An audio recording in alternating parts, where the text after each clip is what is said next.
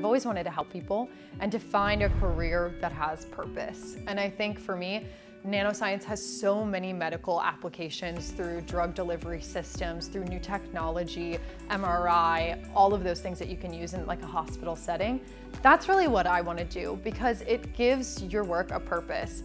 They're one of the few in the nation that have a PhD in the nanotechnology field. Since you're doing cutting edge like technological research, you just run into things that nobody's ever encountered before, and so it's very exciting to like be faced with that sort of challenge and have to work through it. I think the one thing that makes the program really special is all of the exposure you get to the different fields. Every professor within the department has a different specialty. They might be an experimentalist or a theorist, but they are working on something very specific. With the nanoscience program, you get to meet all of those professors. You have a personal relationship with them.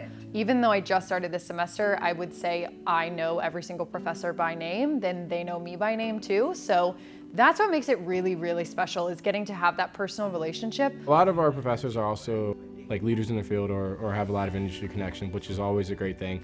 The idea is basically, if you go to another school, you're going to learn the same things we learn. They may not be as well connected, and it's kind of not what you know, because everybody should know generally the same thing. It's kind of who you know. The work that I'm doing with spectroscopy currently is in the medical field, which, you know, growing up I always wanted to be a doctor, so to be working in the medical field might actually be fun. It's a much nicer campus than you would expect for like a city campus. There's a lot of trees and grass instead of just like the buildings. VCU is such a dynamic place that you can really be whoever you want to be. I wasn't afraid to go into a STEM field just because I was a woman. I was motivated to do that because VCU is so diverse.